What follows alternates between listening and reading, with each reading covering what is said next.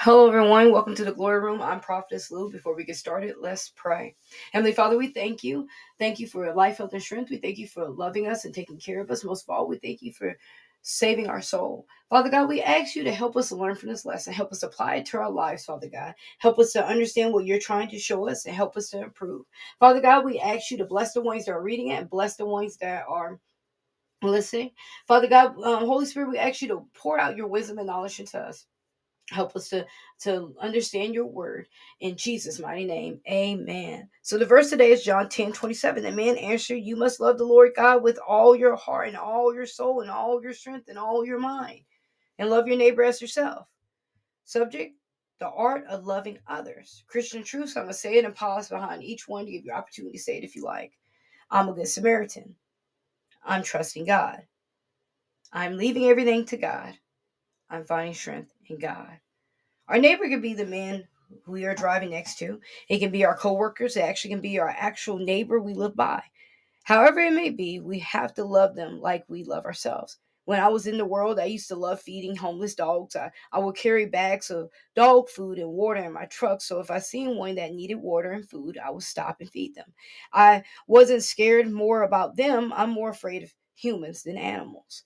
I love animals. I'm an animal lover of all kinds, and I have had reptiles, hamsters, guinea pigs, crabs, dogs. I love them all because I just love animals. And the love they can give someone with humans, it was something different. You can give everything to a human and they will still find something you did wrong. They will find a way to turn against you, and that was my ideal of it, that I didn't trust them at all. I trusted in animals more. Wherever trust issues we must bring them to Jesus. And when I gave my life to Jesus, I gave him everything. I told him all my ugly sides, which I knew he knew, but I wanted him to see and know me, which I knew he did. Still, it was the point of me just releasing all this to him because I knew he got me. And after a while, I began to understand that I have to love my neighbor as I love myself. How much do you love yourself? If we say we love God with all our heart, all our soul, all our strength, all our mind, we must love our neighbor. Luke 10:29 says this. The man wanted to justify his answer, so he asked Jesus, "Who is my neighbor?" This man in this story, this chapter, wanted to know who was his neighbor. Jesus goes on to tell him a story about a man who was beaten, robbed, and attacked, and they stripped him of his clothes and left him half dead. It was a priest and a Levite passed by him and ignored him. They didn't show pity at all, and you would think a priest would and a Levite would, but no, that's not why we can't judge a book by its cover. We can't assume people with titles and people that are well known will do what's right.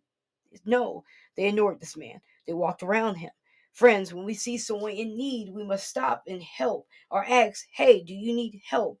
We can't walk around them and assume. We must show mercy to all. Verse 33 through 34, a despised Samaritan came along, and when he saw the man, he felt compassion for him. Going over to him, the Samaritan soothed his wounds with olive oil and wine and bandaged him.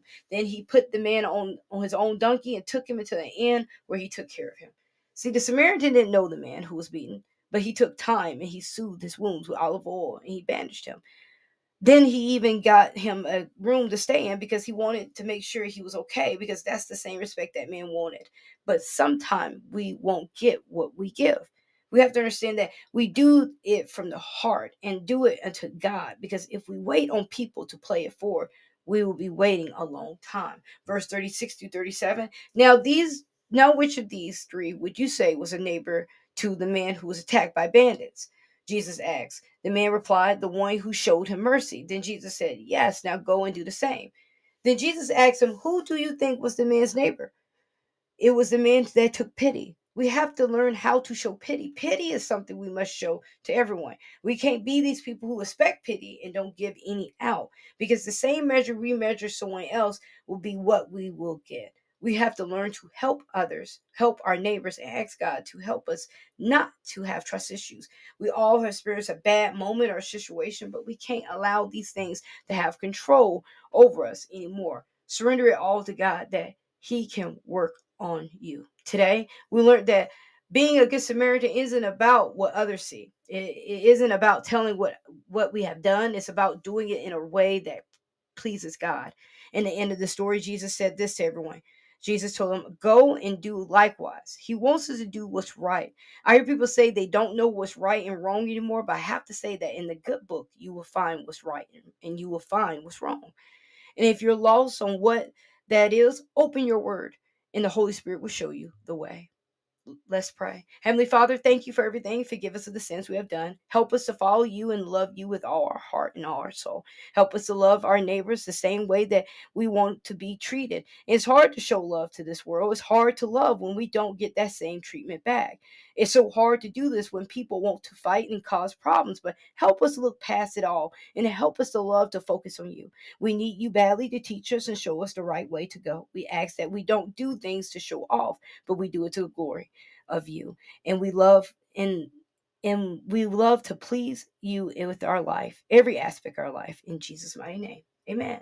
Reference Romans 8:13-10. Love worketh no ill to his neighbors, therefore love is the fulfilling of the law. Romans 13:10. Luke 6:27-28. But I say unto you which hear, love your enemies, do good to them who hate you, bless them that curse you, and pray for them which despitefully use you.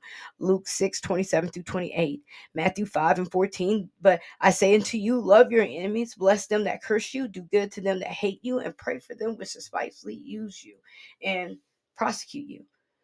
Further reading, Proverbs 16, Matthew 2, Ephesians 4, and 2 Samuel 9. If you're looking for the the reference, the memory verse, the verse of the day is at the bottom of the bio. Also, you will see attached the reading of the devotional on 3 different sites. You can go to any of those sites and read it.